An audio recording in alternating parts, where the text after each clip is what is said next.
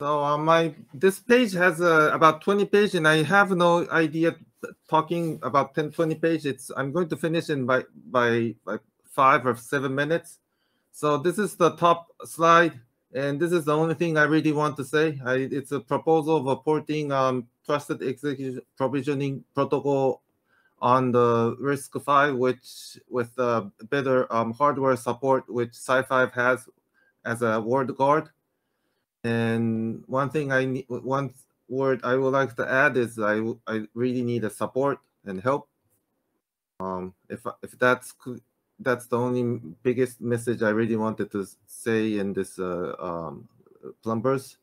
I really wish to be in the plumbers. I just was in the different conference last week and couldn't afford to traveling to US from Tokyo. So that's it. And this is some of the words. It's related to TEEP implementation, and I'm going to skip it. And the reason I started to, this is the use case of the TEEP, but I'm going to skip it. So the reason I'm going to talk is I was able to release the source code of the TEEP protocol implementation on April 2023. And how it went is something wrote it on the presentation page. 1/3 of the below. It's kind of rant, but that's how it was. And this is the going to the documentation from the for the implementation. It's tough, so I just going to be really briefly, and it's already 47. So 12:47 midnight in Tokyo. So TE is one kind of the special hardware assisting if you want to run something alongside with the Linux. And similar implementation. The first time I saw was PlayStation 3 when I was working at the Sony Computer Entertainment. It had a secure boot, and they had a game OS and was running a game application, but there was something else on the side in different memory space was doing something sensitive stuff. And similar implementation and different similar feature, but completely different implementation I saw was a set-top box. And so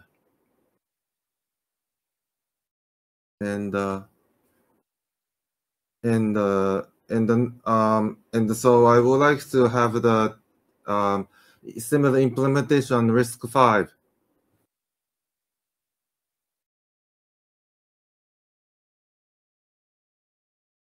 Okay, and so how it might be implemented on the RISC-V will be has a RISC-V WorldGuard CPU, and also has a secure mode firmware. It's probably will be in the OpenSPI. It's just a proposal. It doesn't mean it have to be this way. And the initial implementation on RISC-V without the WorldGuard, we was using Keystone project, but on the right side. But I'm not sure will be for the WorldGuard support. But on the left side is the regular Linux kernel and the TEEP agent. Oh, and above is TEEP. Typo on the slide is TEEP TAM server, and then the upper side is verifier. Oh, I could have a pointer. So and the right side is the where it has a implementation of the TEEP protocol on the device side. So TRF is provide TEE API, which is defined by you could see the API specification at the global platform, and on top of that is has a TEEP device box is where it has the TEEP protocol implementation. Honestly, this way of the implementation makes it easier to run the other TEE application from ARM TrustZone or something, or Intel to the RISC-V. If people would like to have more application or usage from the other CPU, then it might be good. But honestly, considering a security, hiding the TEEP device and little SM region or underneath the runtime or S mode region in the RISC-V side is more robust for the security. But for the beginning, this is how we did in our initial implementation, and this is the easiest way to support on RISC-V WorldGuard, but I'm not sure what to do in the future. Okay. And there's a GitHub, not the GitHub, but on the GitHub, we have a wiki page, which has a link to the repository and documentation, and also slightly reduced page of this slide. And how the TEEP protocol works is written in from the page 10 to page 11. And I'm going to skip the explanation here. And yes. So if I go back, yes, and the assumption is these are the assumptions we did not really have a resource to implement fully properly. So it does need a secure boot to ensure that a binary on the secure side is not compromised from starting from a secure boot. That's why it's written here. And yes, and these are the use cases. I wrote it down, the use cases, because it's why it's a typical question is not a technical detail how you implement it, why it's important, and it's more like why it's used and why you need it. So automotive usage. These days, if you buy an extra option for the automotive, historically you go to the car dealer and the car dealer add some physically option gadget onto your dashboard or in the engine. But these days, if you pay to the car automotive company, you have a serial code flying from the server and installed to the car automotive, and you have a better quick charge rate or something, or OTA or some other feature. And similar for the network equipment. Network equipment, it requires firmware update as an OTA, or also it requires a certificate updates. And in some cases, you might want to disable the device if it's detected being it's compromised.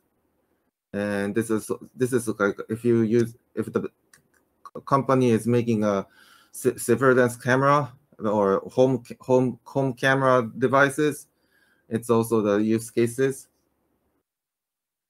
And also this is not that much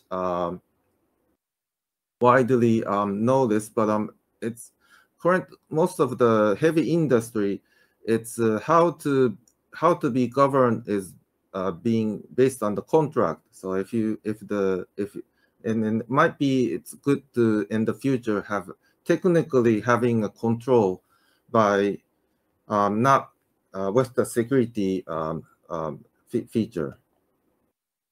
And yeah, for the drone, it's pretty much the same as other embedded.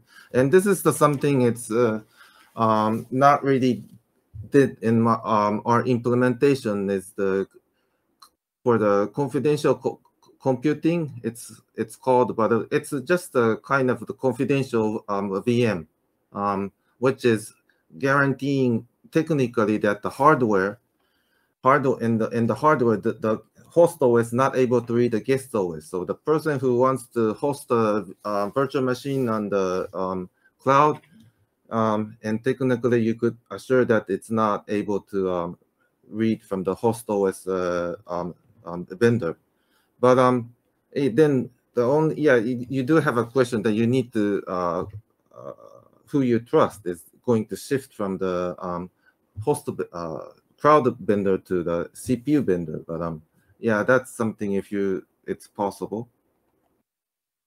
So yes, and these are some these are the some status at the IETF for the making the implementation for the as a standard. Yes, and I think that's it about my talk. Any question? Or I'm in remote, so somebody may need to speak in the mic, or I really don't know how it's going to happen. Yes, I hear you. Yes, yes. Cool. All right. Hi. So do you have like an POC implementation? Because you talked about different things, including confidence VM, for which we have a complete separate different spec. So it's not sure, like, is this just the TEEP protocol you're talking about, or do you have a POC thing going on in a different way? Because we saw also Opti version of RISC-V landed in the mailing list a few months back. Have not heard anything from that. For the other use cases, not with the last one for the VM, there are, if you go to the documentation on the GitHub, there are a binary installing, just printing out hello T. But if you modify that code, yes, all the other infrastructure is working. But if using Sci5's WorldGuard? Yes, it's working on Sci5. So initially, you could try on Docker on RISC-V. It should be working. If it's not, please let me know. Send me email. And can you go back to so what are you probably need some RISC-V specific specifications, right? Like how does the OS talk to the secure monitor you have? The current implementation on RISC-V is only using PMP as a for the securing application on the TE side, which is not really enough for the security consideration. So which is compared to Intel SGX or TDX or RISC ARM Trust Zone, using PMP is really not enough. So yes, so within RVI there is a working group coming up with like SMTTT, which basically built on top of WorldGuard, and then they have like domain IDs and all the stuff. Ravi is not here, but if you have looked at that spec and scope spec, and then how does this complement or with whatever you are talking about? Yes. So right now on the left side, I should include the current implementation on the RISC-V, which you're only using PMP for separating Linux and TE OS. But that's it's really, yeah. It's if you see the code, it's easy to come up with how to hack inside from Linux to the TE side. Hey, Akira, one question. Yes. Do you expect the TOS to be running in M mode? S mode. S mode. If it's S mode, you may want to look at the SMMTT specification that Atish just mentioned, which allows you for protecting physical pages per domain. You would have a TE domain defined for your TOS. So if you're only expecting TOS to be running in S mode, this is really appropriate and doesn't rely on WorldGuard at all. I see. That might be an option. Yes, I see. And this is the same memory protection that we use for the overall RISC-V confidential computing specification, based on SMMTT, with other ABI constructs that you probably don't need, but at least for memory protection, if you're running on S mode, SMMTT is probably a good fit. Okay. Yes. Thank you. Thank you for the input. Yes, I will look on it.